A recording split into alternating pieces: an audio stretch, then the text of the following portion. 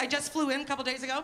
I'm a good flyer. Doesn't bother me. I'm not scared to fly, nothing. But this happens every once in a while. You know when you're on a flight, they shut the door, no one else is getting on, and you realize there's an empty seat in your row. That's the best moment in the world. Are you kidding me? Empty seat. That's like first class for white trash. Do you know what I'm saying? You're like, oh my God, empty seat. So exciting, all right? This is what happened to me on the way down. I'm sitting at the window. There's a gentleman beside me, and the empty seat is the aisle seat, okay? So I give him the celebration elbow. I give him one of these. I'm like, right on, yeah. I'm excited. I expect him to celebrate with me, but he looks at me in the face, and he's like, actually, I prefer the middle seat. And I was like, what did you just say? I'm sorry, did you just tell me you're an asshole? Is that what you said? Because your accent is very strong. What? Are you kidding? You prefer the middle seat? Let me tell you, I ruined his flight. Are you kidding? He was trying to sleep. I kept touching his face. Do you know what I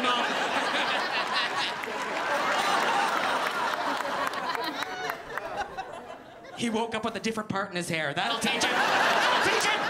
It's your job, everyone, to teach people manners. I have to fly quite a bit, and this happens.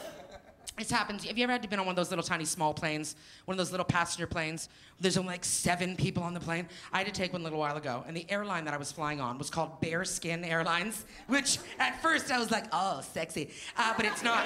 It's not sexy. I thought it was gonna be big, shirtless, hairy guys bring me drinks. No, just terrifying. That's it. And here's something you need to remember in your travels, everybody. If you ever get onto the stairs of your aircraft and the whole plane moves, no, not a good idea. Yeah. I'm serious. I got on the stairs and it tipped on me. I'm like, oh, plane. Seriously, I had to get someone to put their foot down so I could get on it. You know what I mean? Like, hold the plane, and then I got on. Scary stuff, everyone. And the worst part about this, all right, is that 6 people on the plane, but there's another woman about my size about to board the plane, all right? I panicked. You've had that moment waiting for an elevator, haven't you? Yeah, 2 women my size show up for the same elevator, and you start to do math in your head. I know you do it. I know you do it. I know you do it. You're like, 2,500. Oh my. Carry the 2. Carry the 2. It's scary. That's a scary moment. And that happens to me. That's like an elevator shootout. Do you know what I mean? I was like, all right, sister, only one of us is going up. Who's it gonna be? Who's it gonna be? And then I punch her in the neck, and then I run. That's what I do, everybody. I'm lying. I don't run. Anyway.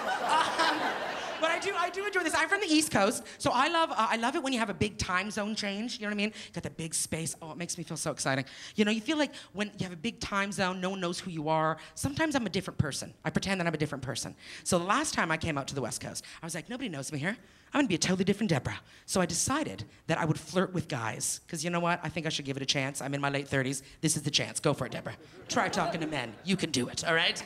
Wrong, I can't do it. So what happens is this. I start to flirt with the first like stationary man that I saw. I was like, oh, you're not moving, you're my type. Hello.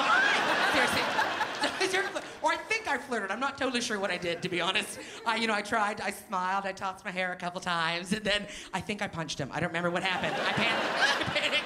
I blacked out for a while. But then I came to in my hotel room, so I thought, wow, that must have went well. That must have gone well, everybody, I'm here. But here's the thing. On a long flight, like 5-hour, 6-hour flight, and I'm a human being, all right? So I have to use the bathroom, human, all right? And now the next part of the story, not my fault. All right, the toilet overflowed, all right? Now this is not my fault, because I am a delicate rose, all right? That is clearly a faulty toilet, all right? So I've been in the room for 90 seconds, maybe, and then I have to phone down to the front desk. I'm like, hi, I overflowed the toilet. Even the girl on the phone was like, what the f***, you been there for 5 seconds? I was like, all right, I know. Just send someone, all right? So in my mind, they're gonna send like maintenance or like housekeeping or something.